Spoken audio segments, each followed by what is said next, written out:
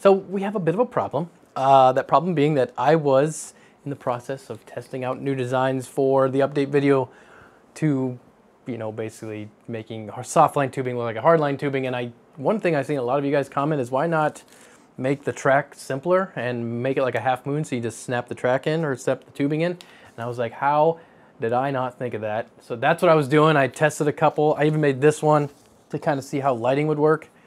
It's just white lights, but as you can see, it doesn't look too bad for what it is. It's very bright.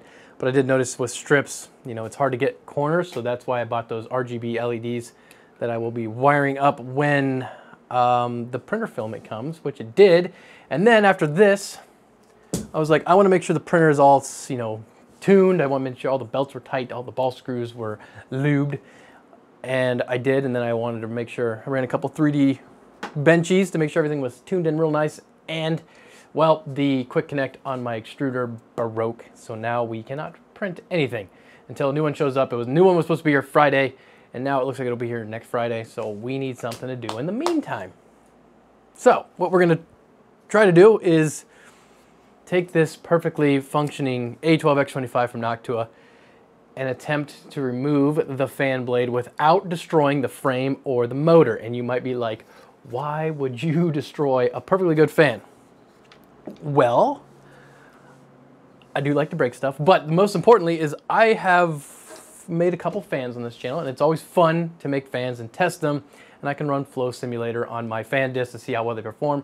But I really need a way to test my design versus a known constant that does well, and everybody knows the A12X25 is a good fan, performs well for a 120mm fan, and that's what I want to do. I want to be able to take this fan disc out, and then I can snap my designs in and then test it versus a stock configured PWM, you know, A12X25, to see how far off I am from performing as well as, well, say Noctua. Problem is, though, is I've tried to take fan discs off other fans in the past, and, well, fun fact, fans were not meant to be taken apart, so they always break.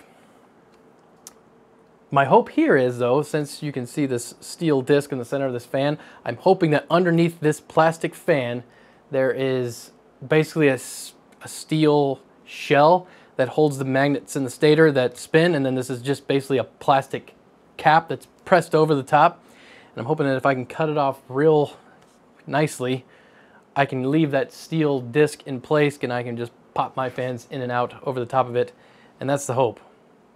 And if I can do it, then we have a good test bench to test fan blade designs, and it'll be fun.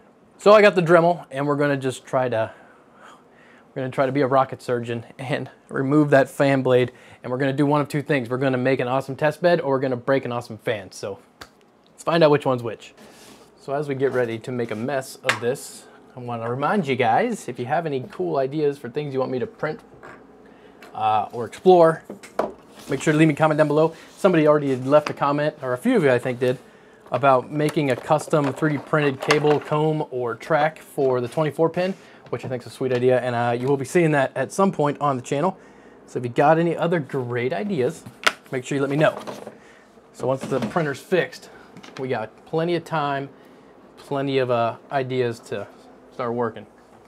And Noctua, if you're watching, again, I'm sorry. This is the way.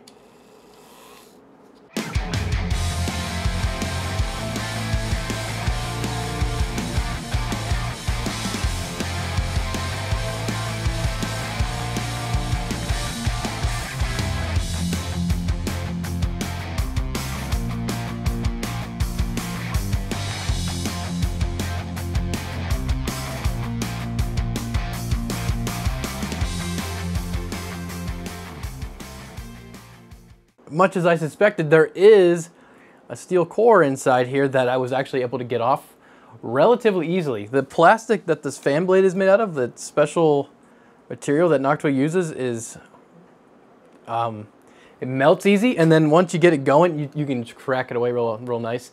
So I guess the moral of the story is, if you want to remove a fan from a fan, you got to start with a high-end one that has a steel core to it. Because like most other fans, most other fans don't have this steel core here. They just got a plastic body that holds everything inside it, and you can't take it apart too easily. I've tried. So now we got to decide.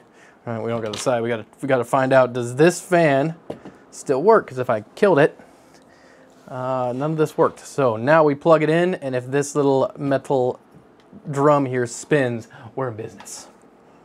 Come on, baby. Oh, it's so quiet. I mean, that's awesome. So now, yes, we have murdered one A12X25 PWM fan, but now we have a nice test bed that we can try any 120 millimeter blade design we want to. Again, Noctua, I do apologize. It was for a good cause.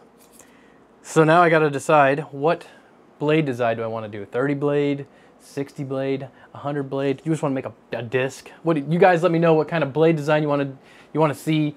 You can even link pictures to like jet engines you want to see. I know it's downstairs, but I made a nice blade that was kind of modeled after like one of GE's engine. It had nice sweeps on it. It looked really cool.